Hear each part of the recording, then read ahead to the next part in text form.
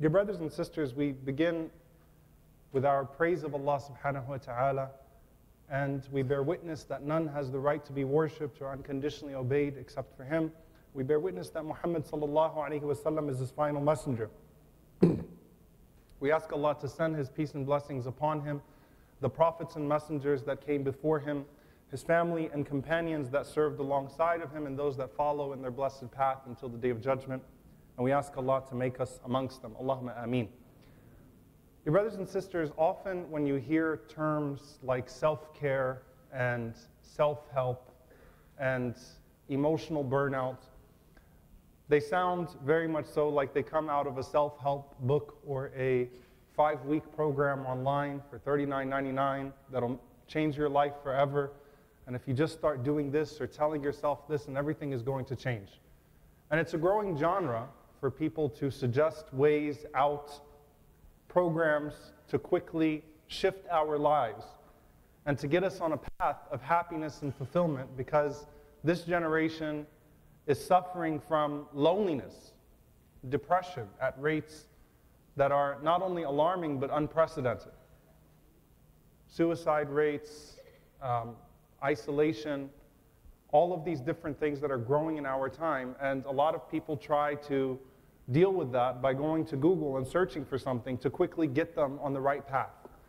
And it's about, how do I make myself feel better? And then this notion of self-care. And sometimes self-care means, it's really just a nice way of saying that I've given too much of myself to everybody else, now I'm just going to do me. And so it's going to be a radical shift of perspective and the way that I live my life now. I've cared too much about everybody else, and no one else has reciprocated. I gave too much to life, and life did not give back to me. I gave too much to my friends, but they never gave back to me that way. You know what? In my marriage, I've been the one that's been doing this, and that person has not, my spouse has not reciprocated, so forget about it.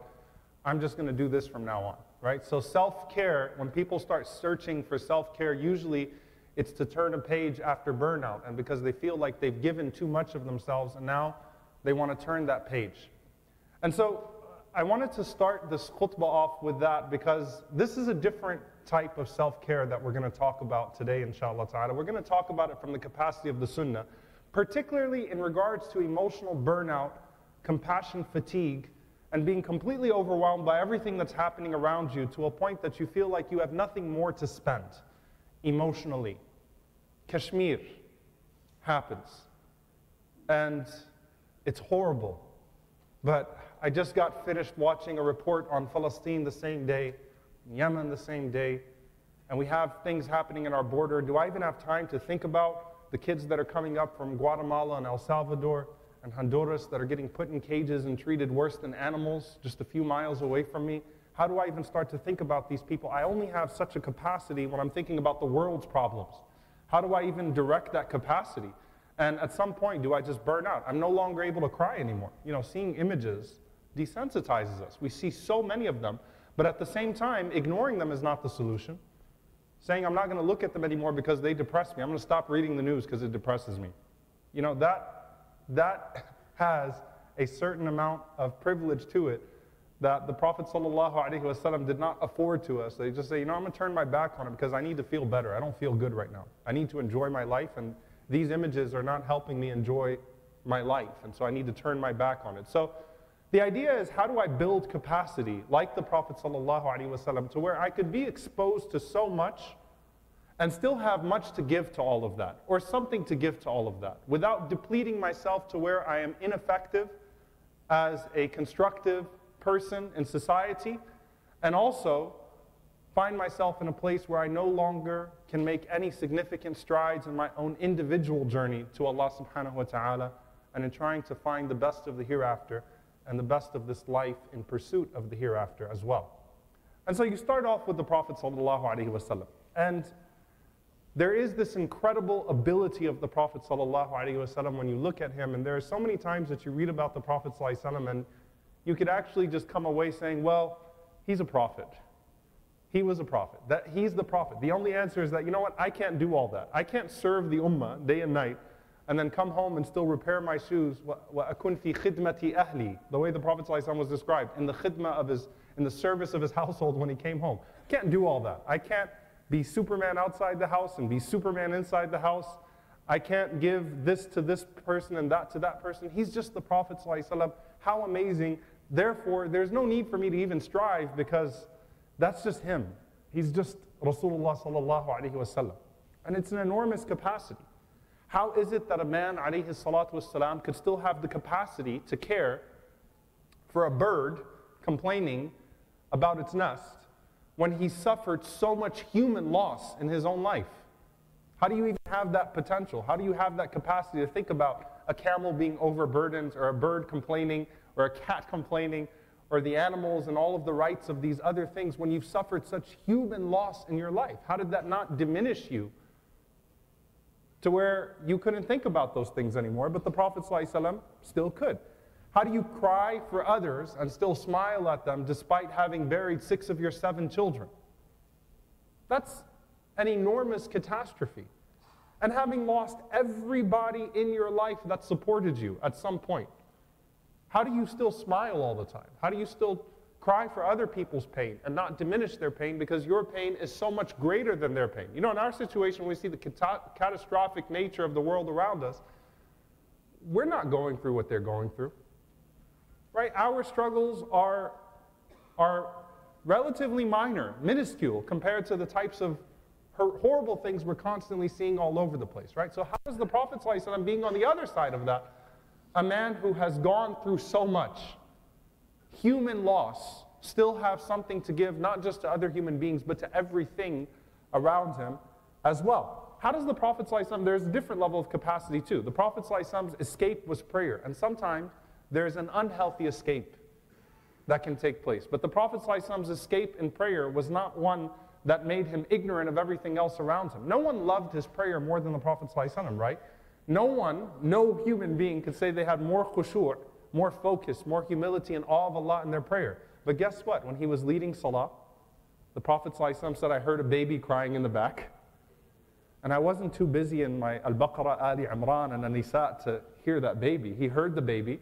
And the Prophet ﷺ said, I sped up my prayer out of feeling for the mother that was probably stressed out over the baby. Not the musallin that want to pounce on the mother of the baby and beat up the father and look around, where is he at because the baby was crying in salah. No, he felt sad for the mother who was probably more stressed about her baby. How do you have that capacity? You're in khushu'. No one enjoys his salah. جُعِلَ قُرَّةَ عَيْنِي فِي الصَّلَاةِ. The coolness of his eyes was his prayer. The Prophet ﷺ said, أَرِحْنَا بِهَا يَا بِلَالِ. Calm us with the prayer. Prayer was his moment, alayhi salatu wasalam, but he still hears it, and it impacted him. So it wasn't an escape that made him ignorant of the world around him, but it was different. He had capacity for this and capacity for that. How does the Prophet ﷺ have the capacity to not just love his companions that were around him, but hum ikhwani, hum ahbabi. They're my brothers, they're my beloved ones. Who are they, O Messenger of Allah? الَّذِينَ آمَنُوا بِي وَلَمْ يَرَوْنِي. Those who believe in me and they've never even seen me. Us. How do you even have capacity to love us when you've got so much around you? But the Prophet ﷺ actively connecting himself to people that he would never see, people that he would never know their names or their stories, but still the Prophet ﷺ felt a deep connection to them. So that's an enormous capacity. And the answer is that yes, he is a prophet. He's not just any prophet. وَمَا أَرْسَلْنَاكَ إِلَّا رَحْمَةً لِلْعَالَمِينَ. The Prophet ﷺ, Allah describes him as the following: we have not sent you except as a mercy to the worlds. Not even just a mercy to mankind. Not rahmatan lil muslimin, not a mercy to the Muslims. A mercy to all human beings. A mercy to all the animals. A mercy to the environment. A mercy to his past in reviving the best of it and correcting the misdeeds before. To his present in reforming his world. To the future and leaving behind guidance that is as pristine and clear as night and day, that we can implement real life examples to better our world as well. To the future and the akhirah with his shafa'ah, with his intercession. He is rahmatan lil alameen. So he's a mercy to all the worlds. Now here's the thing. He was sent as a mercy to the worlds, but he was also sent as uswatun hasana, as a great example for you to adapt whatever you can. And so if the Prophet ﷺ is described as a mercy to the worlds, the closer we become to resembling a rahmah, a mercy to everything and everyone around us, the closer we become to that status and to exemplifying the Prophet ﷺ in our own lives. The more we resemble rahmatan lil alameen, that idea of being a mercy to the worlds, the closer we get to his example, alayhi salatu wassalam, and to fulfilling our own human potential. So yes, he had incredible capacity, alayhi salatu wassalam, something that we could not attain in our own lifetimes. But he did leave behind something for us to try to implement, and that is that the Prophet sallallahu alaihi wasallam, despite exceeding in every single sphere of life, still left behind, remarkably, an example of balance. You could take work-life worship balance from the life of the Prophet ﷺ. You could take society, family lessons and balance from the Prophet ﷺ. He still left behind a sunnah of moderation too, because there's still a baseline in every one of those spheres of the Prophet ﷺ's life that we can take from. Now again, I want to focus today on this concept of self-care. How do you build that capacity to be able to give so much to everything and everyone around you? Where do you even get to that point? And how do you not suffer from what so many people do, which is this level of just burnout where they completely shut off, don't want anything to do with anybody because you know what, I've paid my dues, I'm retiring from da'wah, I'm retiring from the masjid, I'm retiring from khidmah, somebody else take over this stuff, I don't want anything to do with this stuff anymore, I'm done. I'm retiring from trying to be super husband, I'm retiring from trying to be a good dad, retiring from trying to be a good friend. I'm sick of it all. Forget about it. It's the world's turn to repay me and to do good by me. I've done enough good for the world around me. So how do I actually start to get that? Now, first and foremost, let's look at the framing, because sometimes you got to start from the beginning, from the asl. The framing of why this is important in the first place. Because it is dramatically different in the Islamic conception than it is in our secular conception today. In an era of hyper-individualism, everything is done, everything that you do is so that you can make yourself a happier person. Meaning you engage acts of charity, not to the extent that that charity is needed to support someone else's cause or to get some other cause over the hump. You do enough acts of charity to where you feel good about yourself being a charitable person. You don't engage acts of prayer or devotion or service to where they're required of you or obligatory upon you. You do them to the extent that they can fit into this perfect puzzle to make you the most fulfilled and happy person. Still greed. It just has nicer aesthetics. It's still self-serving. It's just serving the self in a different way. Using others to serve self, not using self to serve others. That's not the Islamic conception of it all. I don't have to tell you that Fajr is going to make you happier in the day for you to do it. It's obligatory upon you. Zakah is obligatory upon you. These things are mandatory. Sadaqah, basic courtesies, these are things that Allah has made obligatory upon you. And it starts from that place. And yes, from the mercy of Allah, is that good deeds make you feel good too. They bring about more fulfillment and goodness in life. But you got to start from that place, not from the place I'm going to engage spirituality and religion only to the extent that I feel better about myself. It's not how it works. That's why activism becomes very performative. Let me go take place in this protest and catch a selfie in the protest and say, yeah, free Kashmir. Kashmir is still under occupation. What's your next step? But I feel good about myself because I went and shouted a bunch of slogans about Kashmir. Alhamdulillah, brother, good for you. I'm glad you went to the protest. Are you making dua for them at night? Are you trying to think about avenues of way to actually rectify the situation? So it's you engage things just to the extent that I feel good. I press share. I am woke on social media. Well, wait a minute. Start from here. The Islamic conception is actually the opposite. It's how do I become the most able abd to Allah subhanahu wa ta'ala and the most beneficial khadim to the people. How do I become the most able servant to Allah, slave to Allah subhanahu wa ta'ala, worshipper of Allah subhanahu wa ta'ala? How do I become the most obedient worshipper, the most complete worshipper to Allah, and also the most beneficial servant to the people? How do I fulfill self to a point that I can get to a point where I'm doing the best in those regards? See the difference? It literally is the complete opposite. In the first conception, you try to fit others into the pieces that fit yourself. In the second conception, you try to put yourself in the best place to work for something that's bigger than you. And that's the one that Allah and the Messenger sallallahu alaihi wasallam call us to, and it speaks to goal. It speaks to goal, that you involve yourself in goodness, not to the extent that it fulfills you, but to the extent that it's needed, and you try to get yourself to a place that you need to be able to do all of that good and to have that capacity to take on those things. There's an example that they have in self-care now, talking about self-care, about why you need to take care of yourself to be able to take care of others. It's often used. They talk about the airplane. If any of you have ever been on a plane and they announce the emergency procedures and protocols and you have not already fallen asleep or started to watch a movie or whatever it is, they tell you that before you put your oxygen mask on your children, put it on yourself first. That's not because they want your children to die.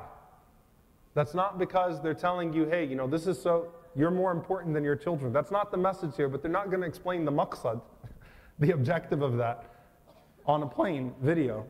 What is that for? It's because if you don't put it on yourself first, in all likelihood, you're not going to get it on your child on time. And so you won't be in a place that you're functioning enough to be able to save yourself or the child. And so you'll have a bunch of people acting frantic on the plane, as opposed to actually trying to do what they need to do. Is this Islamic? Yes. قُوا أَنفُسَكُمْ وَأَهْلِيكُمْ نَارًا. Protect yourselves and your families from Jahannam. Protect your family, protect yourselves and your families. أَهْلِيكُمْ نَارًا. Why does Allah mention yourself first? Because you cannot prescribe these things on your family and take care of family if you're not taking care of yourself. There's a spiritual level of this too, by the way. You want your children to become hufad, but you're not even attempting to finish juz' amma. What's the point? What are you doing for self so that you can do for your kids too? You got to protect yourself and protect your children. You've got to take the spiritual necessities for yourself and then impart that upon your children as well. Embark on that journey together. You can't do it for them if you're not doing it for yourself. You cannot protect your spouse or involve your spouse or involve your children, involve your siblings or everyone else around you if you're not doing for yourself. So Allah subhanahu wa ta'ala mentions the conception of this as well. فَاقِدُ الشَّيْء لَا يُعْطِي. That the one who does not have, لَا يُعْطِيهِ, cannot give. If you don't have something, you can't give it. Eventually, you give, and you're so depleted that you frustrate the people who now have expectations of you, and you deplete yourself in the process to where you no longer have anything. And so you burn out, and they burn out too. And it's a bad situation for everybody. Same thing with sadaqah, right? You can't give to a point that you ruin yourself. Allah does not tell you to give charity and put yourself in debt. Allah tells you take care of your debts and give charity. Get yourself to a place of financial self-sufficiency and give charity as well. And your charity is proportional to that, because you've got to be in a place to where you can give to others. All of these things matter. They're all interconnected. The Prophet ﷺ mentions to us balance even in worship. In our deen, you don't worship until you exhaust yourself or burn yourself out. And there's something very beautiful about this, that the Prophet ﷺ taught us to see sleep as ibadah, to see sleep as part of worship, not just as an enabler of worship. To see sleep itself as a form of worship. Why? Because you're sleeping so you can do better in your wakefulness. Mu'adh radiallahu ta'ala anhu, he said, إِنِّي لَأَحْتَسِبُ نَوْمَتِي عِنْدَ اللَّهِ كَمَا أَحْتَسِبُ قَوْمَتِي. I seek the reward for my sleep the same way that I seek the reward for my standing up in prayer at night. They're both for Allah. I'm sleeping to give myself the energy to do good at night, to stand up and to pray at night. I have that intention when I go into my sleep that this is to build my capacity to worship Allah subhanahu wa ta'ala. It's ibadah. It's worship. It's sunnah, self-care. And so how do you equate that then? If that's how you deal with your ibadah, how do you then equate that to your amal? So in worship, anything that you do to make yourself more able at worship is worship itself, right? So then cast that on everything else in life. Al-Imam ibn al-Jawzi rahimahullah ta'ala, he said that when you do something that is merely halal to enable you to do something that is mandub, which is recommended. So when you engage in something that is merely permissible, there's no haram in it. You do some form of action that is merely permissible so that you can be better at doing something that is good. Or you can abstain from something that's forbidden. So you take up a halal habit or a halal pastime or leisure or whatever it is to abstain from something that's forbidden or to get you to a place where you can do more good. All right? So he said, rahimahullah ta'ala, to do something merely halal for the sake of being able to do more of mandub becomes mandub in and of itself. It becomes a rewardable act in and of itself. When I do quote unquote self-care for the sake of being better at something else, that act itself is rewardable in the sight of Allah subhanahu wa ta'ala. Because I made sure that it complied with halal, with things that are good and permissible and lawful. I didn't indulge in forbidden things so that I could get myself to a point where I've got more to give to people. Because if I'm not taking that time off to mentally refresh, emotionally refresh, physically get my place to it, so yes, your workouts are halal, not necessarily all the Instagram videos of you working out, but your workouts are halal. Getting to a place of where you're healthy. Why am I physically healthy? Why am I mentally healthy? Why am I emotionally trying to be healthy? So I can give more to my family, so I can do more for the community. All of that in the capacity of being a better abd. All of that becomes sunnah. All of that becomes rewardable in the sight of Allah subhanahu wa ta'ala with the right intention. It's analogous to sleep and praying at night. And notice Mu'adh did not distinguish between the qiyam and the sleep. They are in the same category because Allah is not increased or decreased by the amount of your output. Allah subhanahu wa ta'ala requires of you the best effort. And when they're both in the capacity of the effort, they're both just as rewardable. So taking your time out, allocating some time to work on yourself physically, emotionally, mentally, taking care of all of that to make you more able to build capacity, that in and of itself becomes sunnah. The exercise of gratitude. SubhanAllah, if you go to any one of these things on what's called compassion fatigue, you burn out, and they talk about people that lose the luster of life and they no longer can see anything. All of them include as a core element, literally, gratitude exercises. And what did Allah subhanahu wa ta'ala say in the Quran? وَلَئِن شَكَرْتُمْ لَأَزِيدَنَّكُمْ. If you are grateful, I will increase you. And Allah did not limit the capacity of what the increase is in. So don't limit it yourself. Allah did not say if you increase in gratitude, Allah will increase you in faith. Allah did not say if you increase in gratitude, Allah will increase you in wealth or increase you in health. Allah left it unlimited because the potential of it is unlimited. The potential of what comes out of a person sitting with themselves in a regularly prescribed time of the day or the week, to think about what they're grateful for and to actually contemplate their blessings, what comes out of that is unlimited in its capacity. You could argue that's the Prophet ﷺ's capacity, the secret of his capacity. أَفَلَا أَكُونُ عَبْدًا شَكُورًا. He could stand up and pray at night and pray at night and pray at night and pray at night and do things that other people could not do. Stand longer than everybody else. Out-worship everybody else. But what is it? I'm a grateful servant. I'm just trying to be grateful for all the things that Allah subhanahu wa ta'ala bestowed upon me. When you sit with yourself, I'm not talking about, alhamdulillah, that quickly. No, I'm talking about like actually taking time out and to sit with yourself at night and to say, what am I grateful for? What are the things that I'm grateful for in my life? What are the things that I should thank Allah subhanahu wa ta'ala for? If you don't do that, you will be miserable, always complaining, always unhappy, always depleted, always diminished, even if Allah gives you everything. You're always going to be upset, always going to be bitter. So you increase your capacity with gratitude, and Allah subhanahu wa ta'ala made that unlimited. When they talk about celebrating your wins, that as human beings we need to find that we're actually doing something meaningful. What did the Prophet ﷺ say? لا تحقرن من المعروف شيئا. Don't belittle good deeds. He said sallallahu alayhi wa sallam, إذا سرتك حسناتك وساءتك سيئاتك فأنت مؤمن. If your good deeds make you happy and your bad deeds make you sad, you're a believer. That means your heart is alive. If when you do something good, you feel better, and when you do something bad, you feel worse, that means there's iman in your heart, there's faith in your heart. That means your heart's alive. That's a good thing. It's when you become prideful and boastful over your good deeds that it becomes problematic.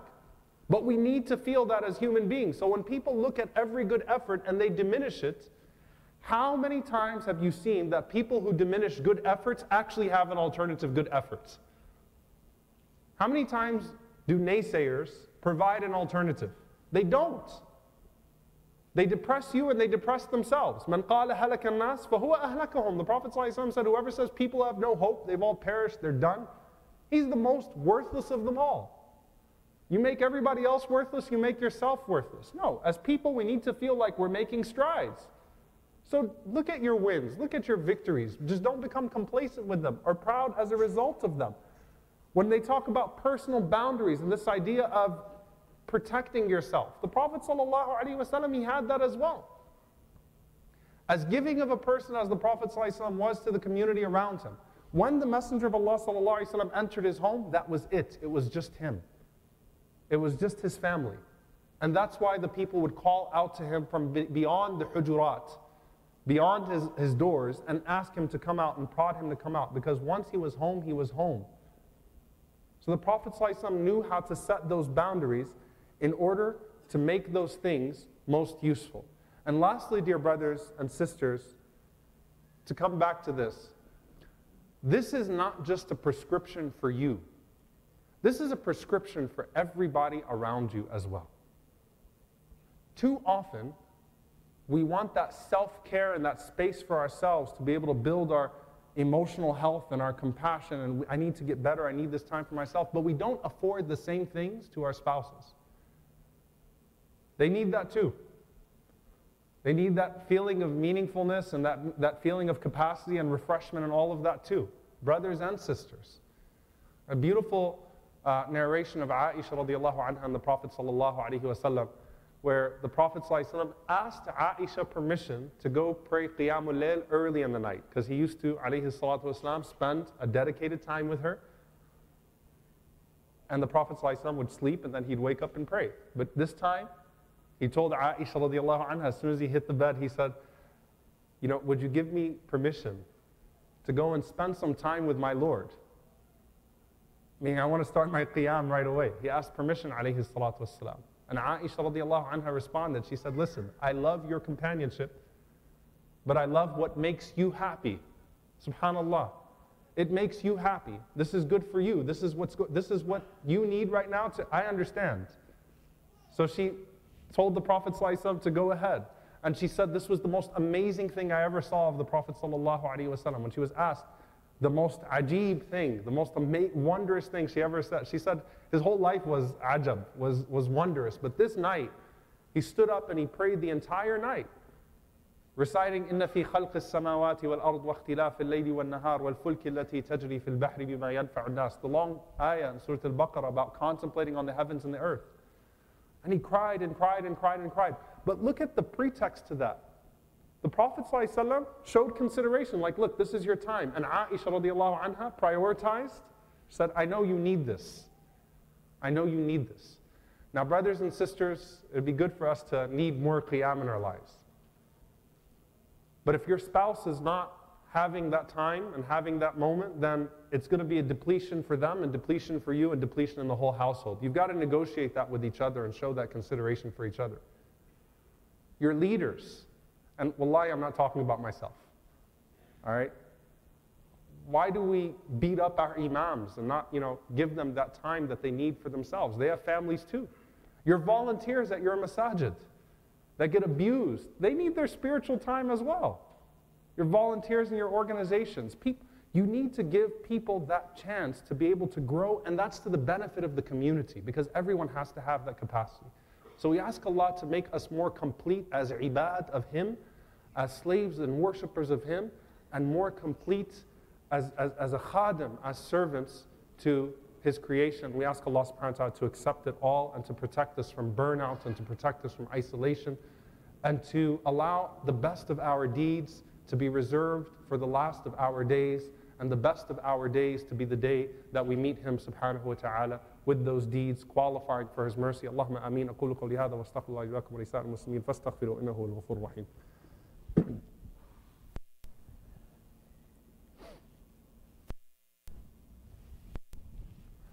الحمد لله رب العالمين ولا عدوان إلا على الظالمين والعاقبة للمتقين. اللهم صل وسلم وبارك على عبدك ورسولك محمد صلى الله عليه وسلم وعلى آله وصحبه وسلم تسليما كثيرا. اللهم اغفر للمؤمنين والمؤمنات والمسلمين والمسلمات الأحياء منهم والأموات إنك سميع قريب مجيب الدعوات. اللهم اغفر لنا وارحمنا واعف عنا ولا تعذبنا. ربنا ظلمنا أنفسنا وإن لم تغفر لنا وترحمنا لنكونن من الخاسرين. اللهم إنك عفو كريم تحب العفو فاعف عنا. اللهم يا مقلب القلوب ثبت قلوبنا على دينك. اللهم يا مقلب القلوب ثبت قلوبنا على دينك. ربنا ظلمنا أنفسنا وإن لم تغفر لنا وترحمنا لنكونن من الخاسرين. اللهم اغفر لوالدينا رب ارحمهما كما ربونا صغارا. ربنا هب لنا من أزواجنا وذرياتنا قرة أعين واجعلنا للمتقين إماما. اللهم أصلح أحوال إخواننا المنكوبين في كل مكان. اللهم انصر إخواننا المستضعفين في مشارق الأرض ومغاربها. اللهم أهلك الظالمين بالظالمين وأخرجنا وإخواننا من بينهم سالمين. عباد الله، أن الله يأمر بالعدل والإحسان وإيتاء ذي القربى وينهى عن الفحشاء والمنكر والبغي يعظكم لعلكم تذكرون. فاذكروا الله يذكركم واشكروه على النعماء يزد لكم ولذكر الله أكبر والله يعلم ما تصنعون.